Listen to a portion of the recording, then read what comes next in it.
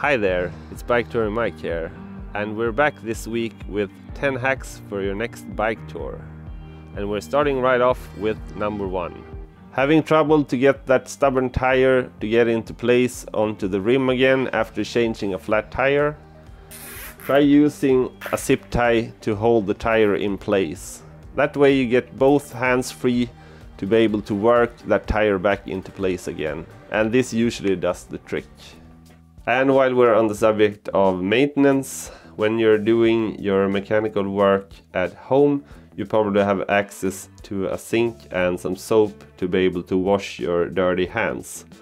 But when you're on a bike tour, things are usually not that easy. So what I like to do is to bring along a couple of disposable vinyl gloves to keep my hands clean. And even better if you are to get hold of nitrile gloves, since those tend to be more puncture resistant and they're also a bit more resistant to chemicals and some solvents as well.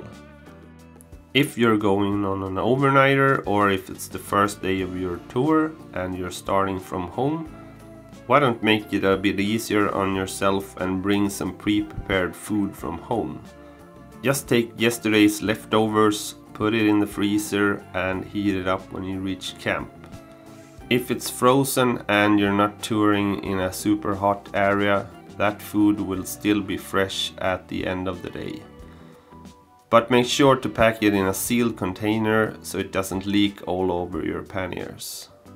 And I really hope that you all bring duct tape on your bike tours, since it's a really practical and versatile help if you are to get into a pinch with your gear. But the problem with duct tape is that it's often sold in these really big rolls of tape, and this is really impractical to bring along on your bike tour. So what I usually do instead is that I take my bike pump and a strip of duct tape and roll it onto my bike pump. This way I'm able to bring along a fair amount of duct tape and it barely takes up no space at all inside of my panniers. And if you compare this to this one, you can easily see the difference. And to be honest, no one is gonna be able to use this amount of duct tape on a bike tour either. And if and when I do need the duct tape, it's easy to use again since it's rolled up to my bike pump. If you're camping in a place where it's gonna be cold during the night, heat up some water right before you go to bed and pour that water into a water bottle, which you later place at the bottom of your sleeping bag. If the bottle gets too hot, you can always wrap it in some clothes to make sure that you don't burn yourself. And by placing the water bottle at the end of the sleeping bag, you raise the temperature of the sleeping bag through a large portion of the night. So if you're planning on doing some wild camping during a bike tour, try doing that on a weeknight instead of a weekend.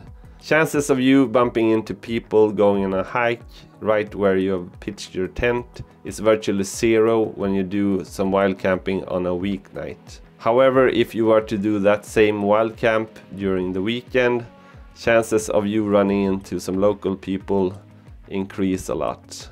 I've learned this over the years when I've been touring down in Southern Europe, and I've had a couple of awkward encounters with local people along the way.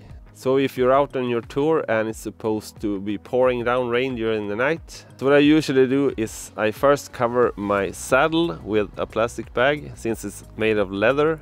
But I also tend to cover up my drivetrain with a couple of plastic bags as well. This saves me from having to do a lot of maintenance the morning thereafter, such as cleaning and lubing the chain again, and therefore saves me time as well. Always bring a backup meal inside one of your panniers if you're not able to get to a supermarket at the end of the day.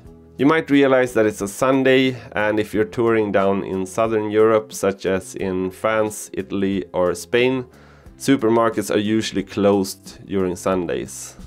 So instead of risking going to bed hungry, I always bring along a backup meal. Maybe like this one that only weighs 140 grams, so it basically takes up no space inside of my panniers. Don't throw away the lint from your dryer. Instead, collect it and bring it along for your next bike tour. It works great as a fire starter for a campfire. So I'm trying to be a somewhat organized person, and usually that works out sort of meh.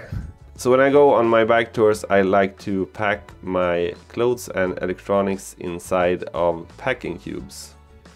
And what I've learned over the years is that you're able to fit so much more inside of these packing cubes if you roll your clothes instead of folding them. And until next time, have a good one.